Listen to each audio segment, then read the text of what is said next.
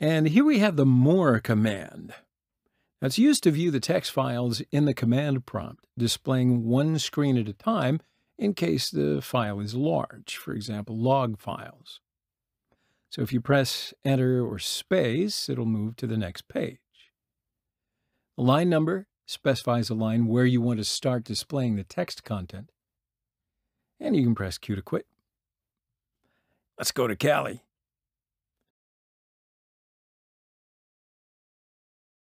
All right, so we can open the syslog file because it's large enough to open with the more command. And it's under the /var/log folder. Oh, and we get permission denied. Okay, so it's an error.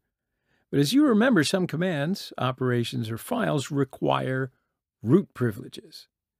And as a standard user, we won't be able to access these files, or we won't be able to, perform any of these important actions. So to change the user to root, just run sudo more/var/log/syslog, enter the password. Okay, so let's press Enter or space to go to the next page. We can also see how much of a percent of the file that we've already read. And press Q to exit. So let's add a line number. If we add a number with a dash, it'll display the 12 lines in a page.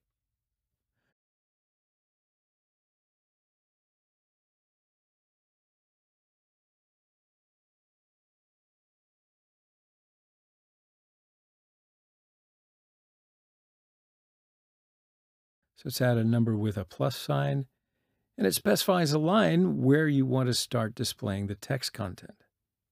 So it started displaying from line 123.